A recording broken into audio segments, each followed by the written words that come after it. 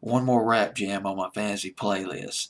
At number 5, up from 6, DMX with Party Up, Up and Here, June 13th, 2000. There were several editions of this song. There was the radio edit, there was the album version, of course, there was the explicit version. The explicit version kind of put me off, but still, this was such a catchy record. This was definitely a barn burner and a half.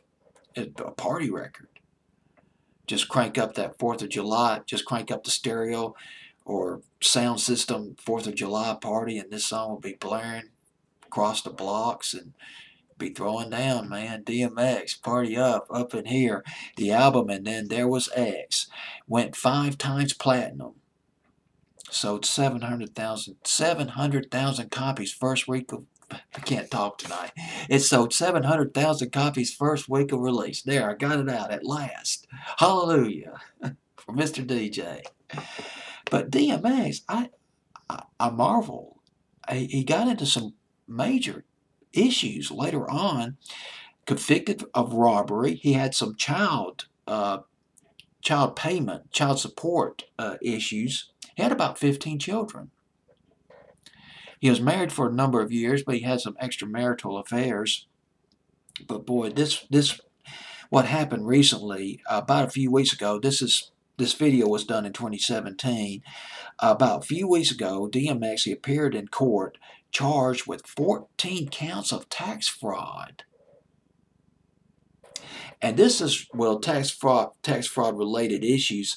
And this basically goes back to back taxes of $1.7 million that he owes going back to 2000 that were not paid, taxes that were not paid.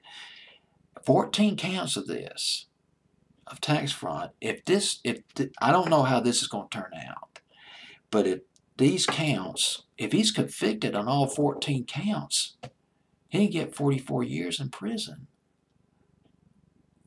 It's a shame, because he was a very talented rapper. And at one point, he was deacon. I don't know if he still is, but he was deacon at a church. He was aspiring to be a pastor, be ordained as a pastor. DMX. Boy, he sure came out with one whopper, though. Party Up, number 5 on my fantasy playlist, June 13th, 2000.